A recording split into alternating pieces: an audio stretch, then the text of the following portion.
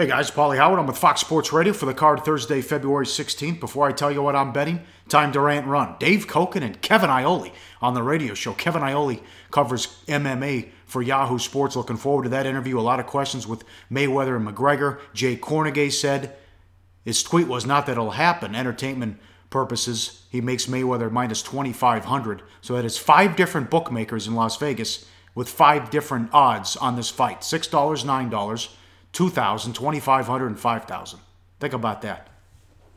This is going to be something. And we'll see what Kevin talks about, what he has to say coming up on the radio show, 10:30 Pacific. Looking forward to that. Last night in the association, it was a wild one. Milwaukee, bad beat alert, laying 5. They won 129-125, led by 13 in the fourth quarter. Backdoor was open for a Lopez 3, who was 6. First player in NBA history. This is what the net said. First player in NBA history to make 6 or more threes and block 8 or more shots.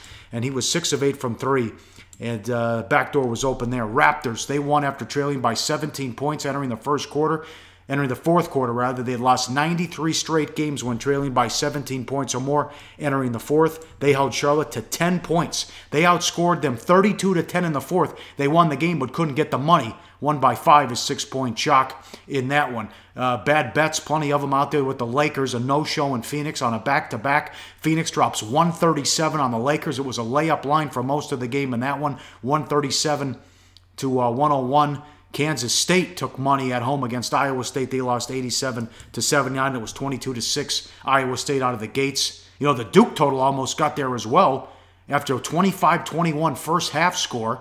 I mean, I don't know what Virginia was doing there. Foul, then lay it in. Foul, lay it. Doesn't do you any good. You're just trading points. Duke's not going to miss free throws. At some point, you have to shoot a 3. That was ridiculous. Xavier goes down again. Providence with a big win at home. Xavier looks to be out of it without Blewett. And the Rockets bet up to 10 at home against the Heat. They get swept by Miami. They pretty much were in control of that game from the get-go as well. And we talked about this with Andy Iskoe and Ken Thompson on the radio show. North Carolina beat NC State by 50 in the first meeting. They were bet up to 11 on the road. Then the ESPN report about Godfrey before the game that he could be fired. He's going to be fired at the end of the season and could be gone before that. They lose 97-79. I don't know how the hell they beat Duke on the road in Cameron when they were down 19. But another blowout loss for NC State in that one. All right, it is the final day here before All-Star Weekend. Just 2 games in the association, and then it's a good, thank God there's some great games in college over the weekend. You know, I don't know how many people get excited for the slam dunk contest and the 3-point shootout in the All-Star game on Sunday. Forget about it. But Saturday, you got Kansas-Baylor. You have another Gonzaga game we can go to talk about with Brad Powers and Malinsky on the radio show Friday. Virginia plays North Carolina, and it's USC against UCLA again. So that'll be on tap, all those games on Saturday. But over my shoulder and up at pregame, time to tell you what I'm betting. Goodfella, first half game of the year in the NBA. That pick is up, locked and loaded. And golf matchups. Fire the Cannon with Brady Cannon. That time of year again.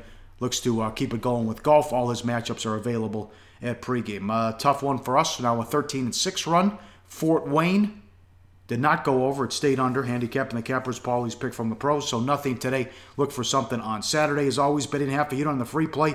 Wizards, Pacers, over 216.5. Pacers not playing any defense lately.